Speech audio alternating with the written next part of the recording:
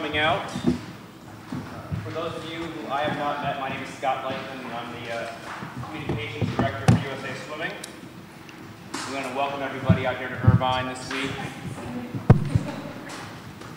for our fifth Phillips 66 Nationals. Again, you see the hashtag up there as you're writing your stories this week. If you have room in your 140 characters to include the hashtag in there, that'd be great as we collect all of the conversation about this week. Your stories will hopefully be seen by more people, so thank you for that in advance. A great day of press conferences here. We're going to start off with Katie Ledecky, world record holder from the Washington, D.C. area, and her coach is Bruce Gemmell from Nation's Capital Aquatic Club. So Katie's going to give an opening statement, then we'll have some Q&As.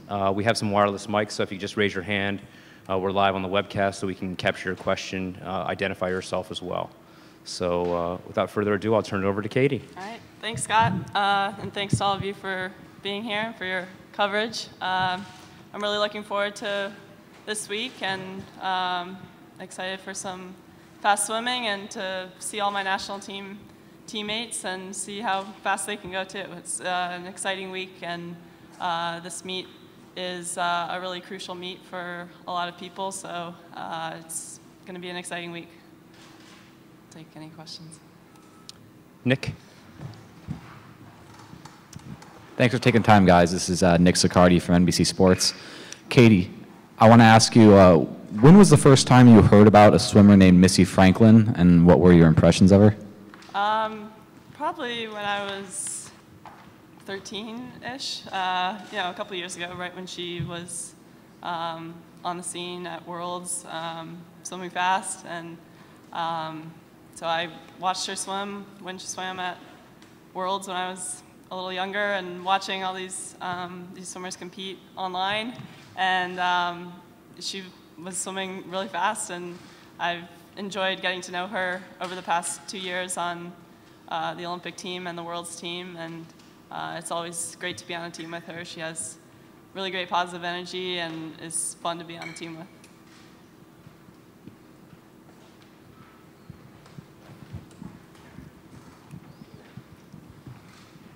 Katie, I think a lot of people lump the 800 and 1500 together and think, well, if you're a distance swimmer, you can swim both and be good at both. Can you describe what the differences are?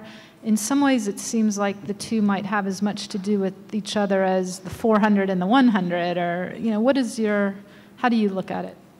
I guess I look at them pretty similarly. Sometimes I even go a best time in the 800 off the mile split, so I think I approach them fairly similarly. I treat them as races, and I know what paces I need to hit for the 800 and the mile, and I guess those two are more similar than the 400 and the 800. Everything under the 800 is a sprint for me. So if you go your best time in an 800 on your way to a 1500, how do you explain not being able to go faster in just the regular 800? Well, it doesn't happen anymore, but I know my mile in June, I think I went my third or fourth best time in the 800, so I don't think you'll be seeing that anymore, but it's just, once I get into a rhythm, it's pretty hard for me to stop holding that rhythm.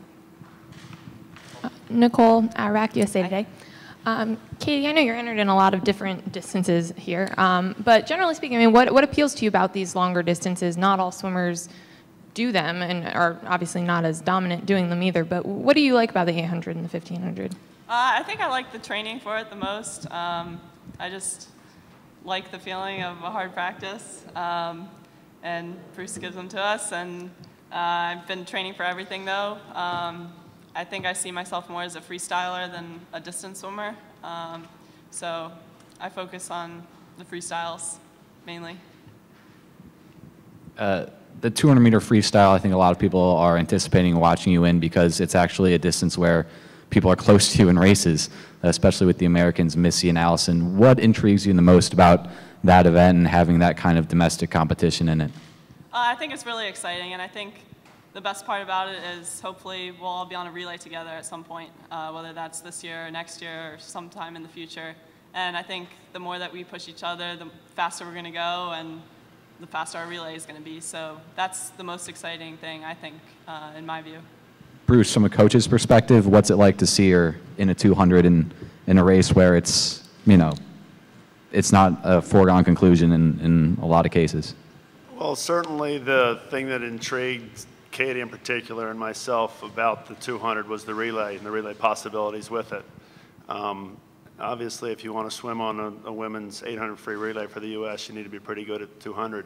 And in order to get good enough to be on the relay, all of a sudden we're, pretty competitive in it individually also. So, I mean, the relay is what's driving it. And, she's gotten pretty good at it.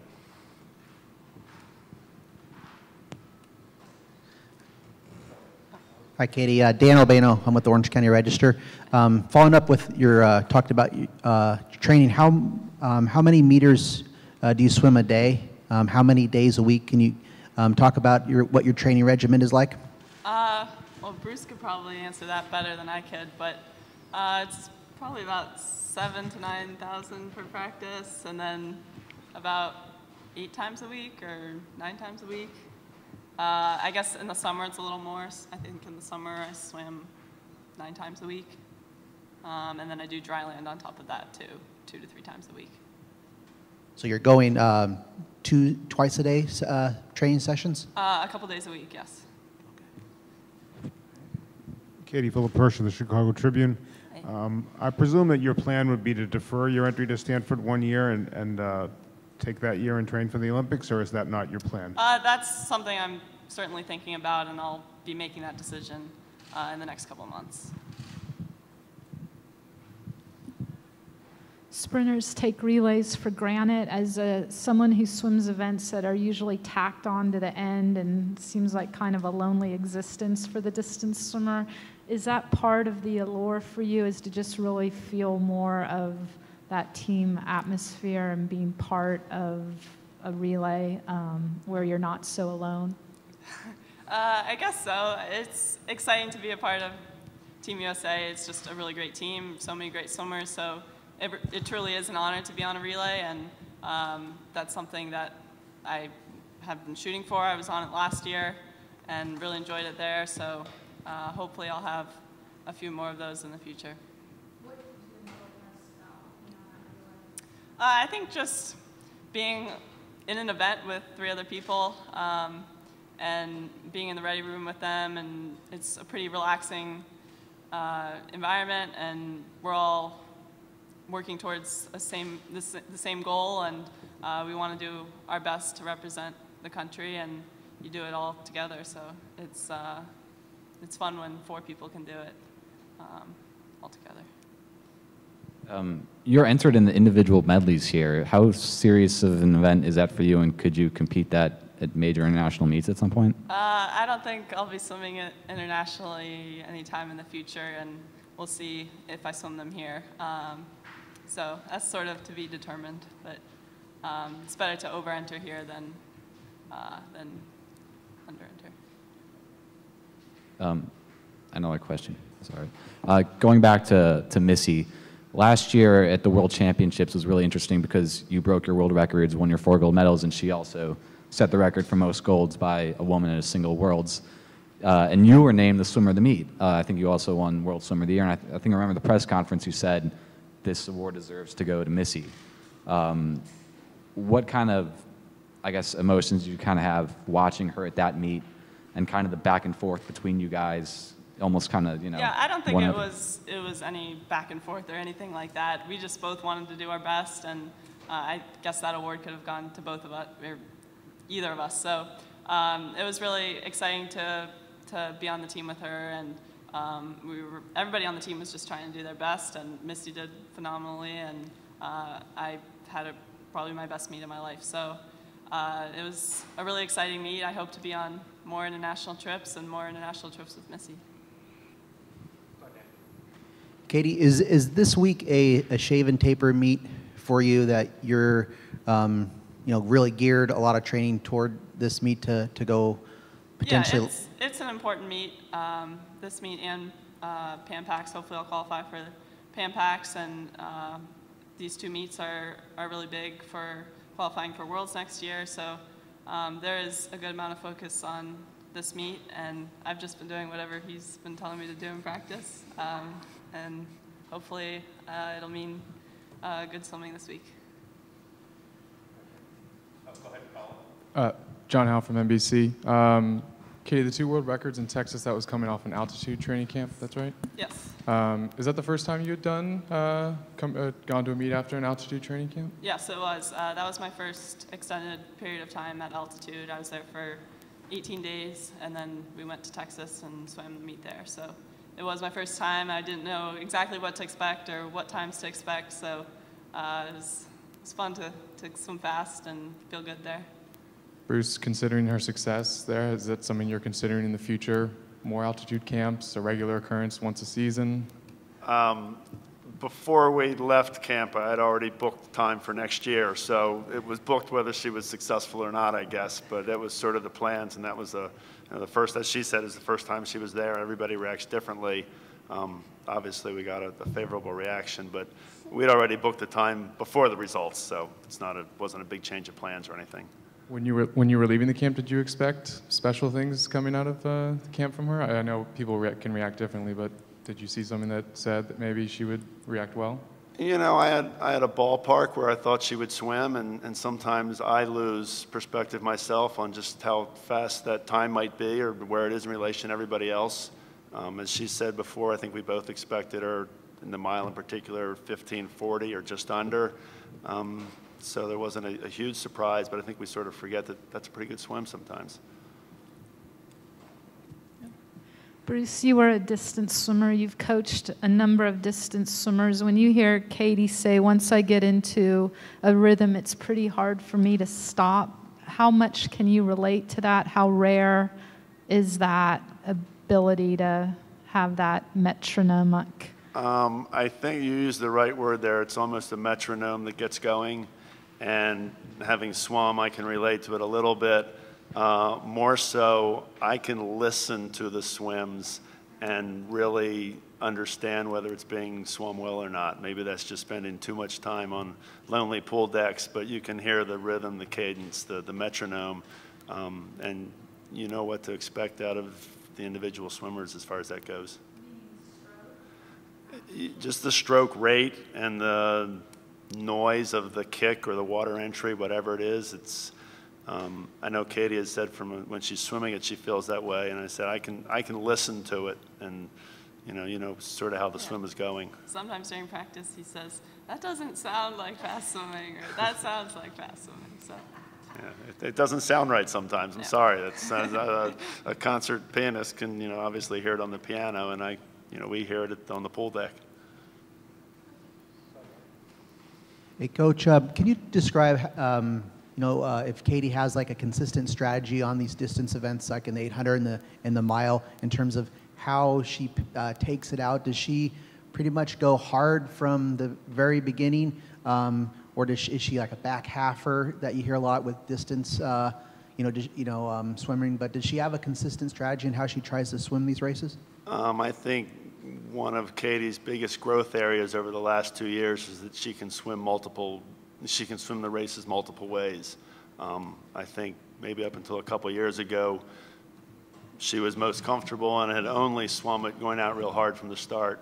But based upon her swims last summer in Barcelona, that for various reasons we chose to swim different ways, and the swims down in Texas, I think that's her biggest growth area, that she can now swim back half, front half, middle half, every other lap, or however we choose to swim it.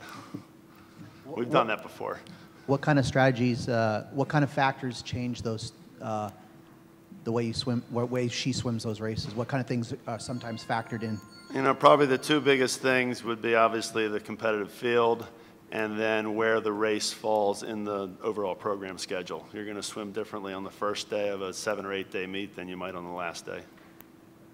I guess I'll go for one more if I could. Then can you talk about anything that might be factors this week where Katie's pretty, her seed times are quite a bit ahead of in the distance events than the competition? Yeah, I think the most important thing to remember for this week is that, this week is one of 2 weeks of racing over the next 3 weeks, and we almost have to view it as a 3-week meet. Not quite, but it's almost a 3-week meet, and we need to manage that accordingly. That'll dictate as much as anything. Bruce, you were saying a little bit earlier, hinting at that, you get so used to seeing certain times or certain swims that you forget sometimes, oh, that was a really good race. Does it happen in Texas or any time Katie swims, did it ever surprise you anymore, or the growth that she has made in her swimming over the last year or two? It's always relatively incremental, so it's sort of in some ways like watching your kids grow up. You don't, realize that they're 6 feet tall. They don't go from 4 feet to 6 feet. And, Katie's sort of done the same thing. I mean, every time we've gotten a little bit better in different areas. So literally in a pool full of practice swimmers or in a noisy arena for a meet, you can literally hear the sounds of what her stroke is like? Yeah. How do you hear that amidst all the other racket in the background? That's not racket.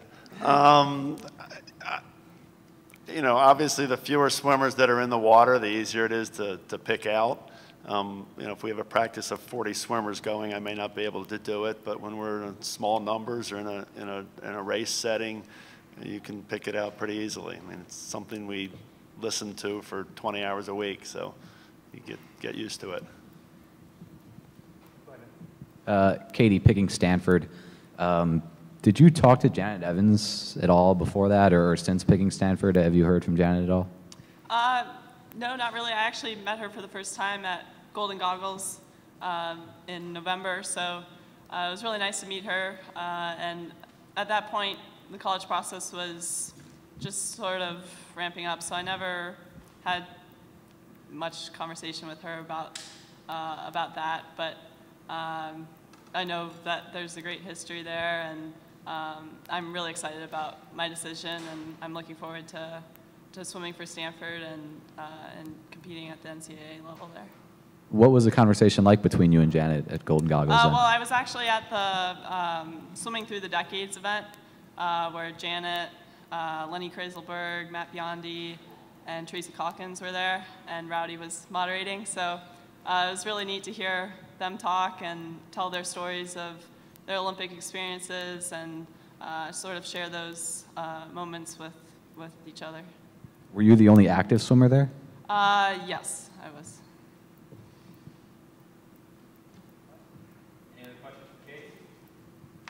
All right, well, Katie's on the docket tomorrow for the 100 and 800 free, and we'll Thank you. probably see you in the big zone after. Thanks. Thank you.